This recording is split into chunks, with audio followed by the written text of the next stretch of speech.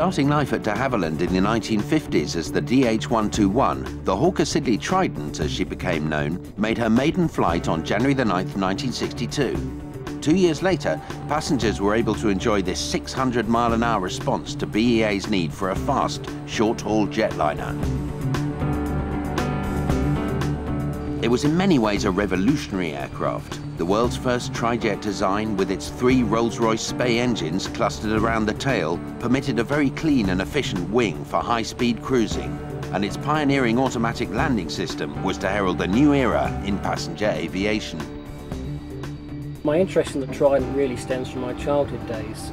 My father used to take me up to Heathrow to plane spot, and we'd sit on top of the Queen's building and we'd watch these beautiful, noisy, dirty British Tridents taking off and landing. And I made up my mind at a very early age that I really wanted to own my own Trident.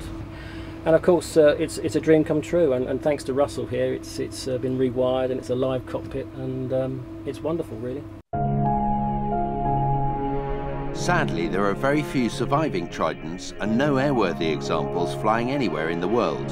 Andrew Lee, however, has lovingly restored the flight deck of a Trident 3B, which can be seen at the Farnborough Air Sciences Museum. More often not when you go to museums, when people see an aeroplane, it's very much dead, but we wanted to make it a live cockpit. So we really wanted to make it look as realistic as possible, with crew jackets hanging up and load sheets and aircraft manuals. We wanted the people to sort of imagine that it's just prepared for service and ready to go. It does bring an extra bit of life to it. I mean, there's no doubt about it. It's to see something sort of sitting there doing nothing, it gets a bit stale. So it's definitely been noted by everyone who comes around here that we have got everything working on it. For example, the CWS that works.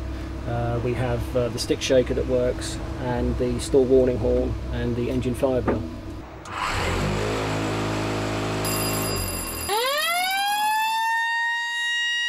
I mean, since the sad events of September the 11th, flight deck visits are no longer possible, and you know, it's a very sad situation. So for children visiting the museum, it's quite an event to actually be able to get in the cockpit and above all sit in the captain's seat and flick a few switches. It gives a lot of pleasure, especially to former pilots and ground engineers, and they come on board and they say, oh, I used to work on that, that was a real devil to get at, you know, or, you know, it was a good aeroplane to fly. Yeah, they've all got their stories. They've all got their stories, yeah. 20 years since I've sat in the flight deck of the dear Trident. I used to sit over there, but I'm quite happy to sit here. This was an amazing airliner, this. Very, very quick, very beautiful to fly. And it was a wonderful 12 years I spent in command of one of these.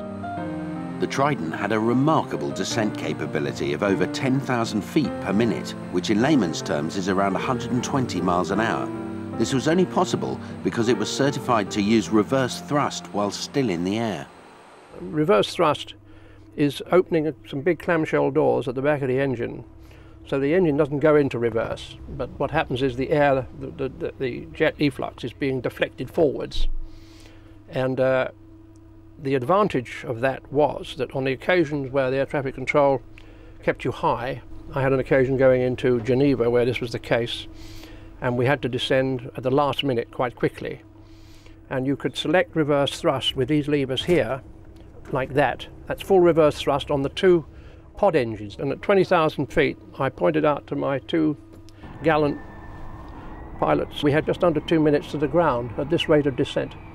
The engineer had to get the cabin going down quickly, because otherwise the aircraft could overtake the cabin, because the pressure outside is now greater than inside, and so that's not the way it's designed, and that would blow a valve. And so the guy on the panel, the engineer's panel, had to anticipate this high rate of descent, and I'd get him to start descending the cabin before we got the clearance to descend, otherwise that would happen.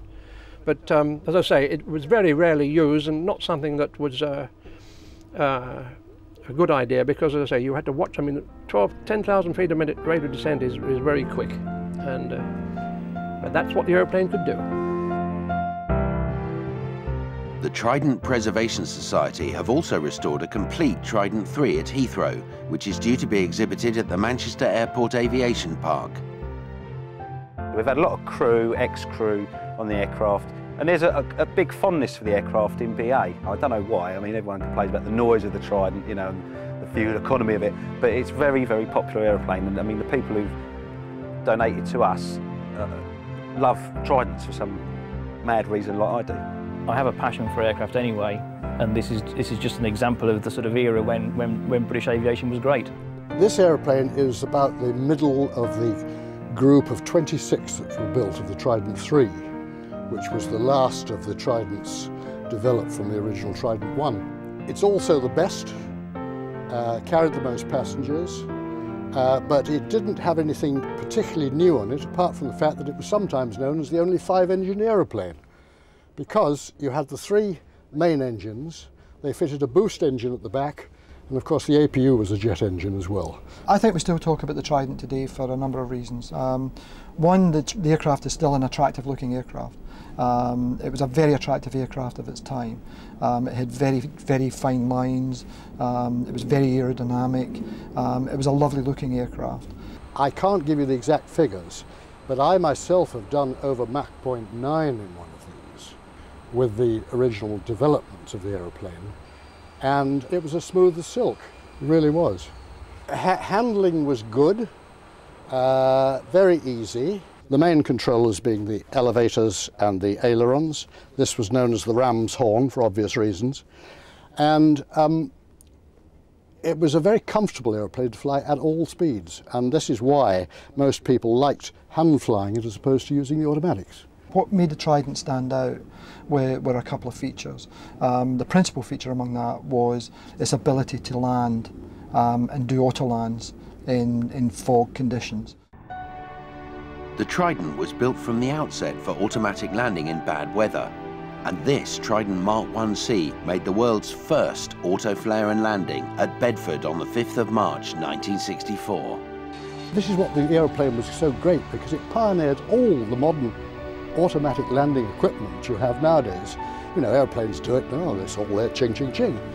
But somebody had to start it, and the Trident started it. The aeroplane is built, actually, in what is known as the triplex condition. In other words, it had 3 engines, it had 3 autopilots, it had 3 hydraulic systems, and whenever you did an automatic landing, the autopilot was operating in triplex. The Smith's flight controller lies at the heart of the Trident autoland system, and this component would be used to select the various modes of operation that the autoland would be selected to by the flight crew. This would be supported by a number of computers that are located underneath the floor and which do the computations to enable the aircraft to do its autoland. The system had amplifiers and computers which monitored each other to ensure that there was operational integrity and that they were sound. The way the system would actually operate, it would actually take control of the flying controls down through the flight during the landing phase and would bring the aircraft down to land, including instigating a manoeuvre called a flare.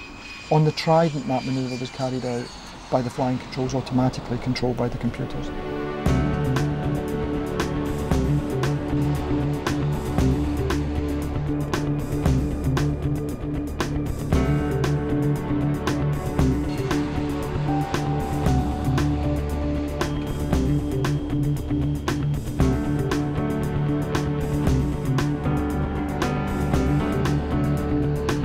Before that, nobody could land if the visibility was less than 600 metres and the cloud base 200 feet. And in the winter at Heathrow and many other airfields around Europe, it was often worse than that. So it was costing the airline a great deal of money to divert. But after the pioneering work we did in this aeroplane, we could land in what they called Cat 3B landing, and we could make an approach with the sky obscured, the visibility 75 metres. And nobody else could do that in the world. Before we started work on this aircraft, it was tatty and smelly. The flight deck needed completely ripping out and restoring. The cabin, all the seats had to be, the covers removed, dry cleaned, new carpets. But the bulk of the restoration was on the flight deck, which we find is the most important part of the Trident because of its automatic landing capabilities and its ram's horn style controls and the moving map display which it has at the front, which is quite unique. They repainted ZK 3 years ago into British European Airways colours. BA come up trumps for that. Over the last 10 years of working on this aircraft, I've thoroughly enjoyed myself working with the other guys restoring this aircraft. I think it's a fitting tribute to the aircraft that it can go to Manchester Aero Park where the general public can enjoy the aircraft as much as I have.